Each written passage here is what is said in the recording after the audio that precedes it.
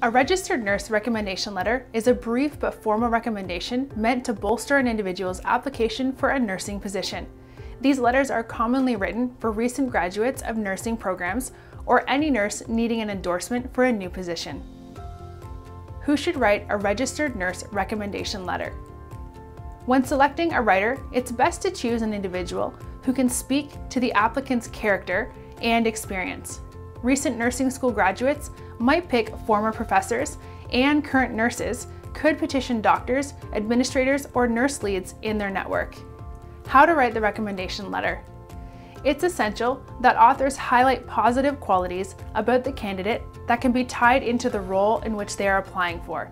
Letters should be a page or less and should contain an introduction, formal greeting with 2 to 3 sentences stating the purpose of the letter and the relationship to the candidate, 1 to 2 body paragraphs, samples of the registered nurse's positive qualities as well as experience. Real-life examples give a recommendation extra weight. Conclusion: 2 to 3 sentences reiterating the nurse's positive attributes and explaining why the author thinks they would be perfect for the position for which they are applying.